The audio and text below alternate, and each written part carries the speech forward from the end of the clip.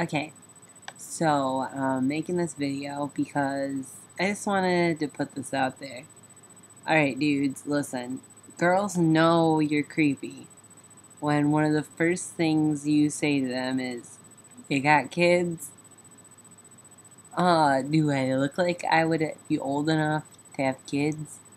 I mean, I know some people have kids pretty young, but seriously?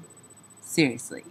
And if I do have kids at this age, why are you even talking to me? Okay, and when I'm sitting, okay, I like to go out to eat, every once in a while. And sometimes, when it's 3 in the morning, none of my friends can go with me, so I go by myself because I want some eggs and I don't have eggs at my house.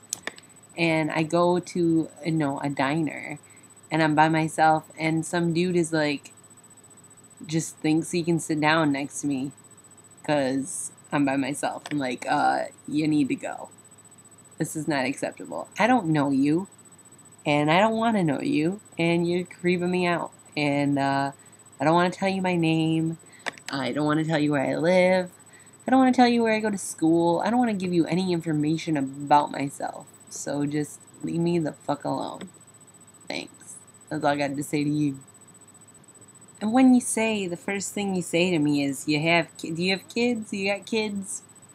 I know what you want, and I'm not doing that, because you know what? I don't have kids, and I'm going to keep it that way for a while. And it just, that's just inappropriate. All right, you don't need to even go there with me. Or when people are like, "So your man live with you? Does your man live with you?"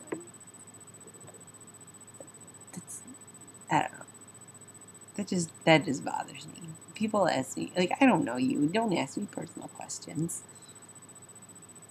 And then when they, what kind of guy would leave a pretty little girl like you alone? He must be a tough guy. He must be pretty strong if he can do something like that. Because I wouldn't be able to do something like that.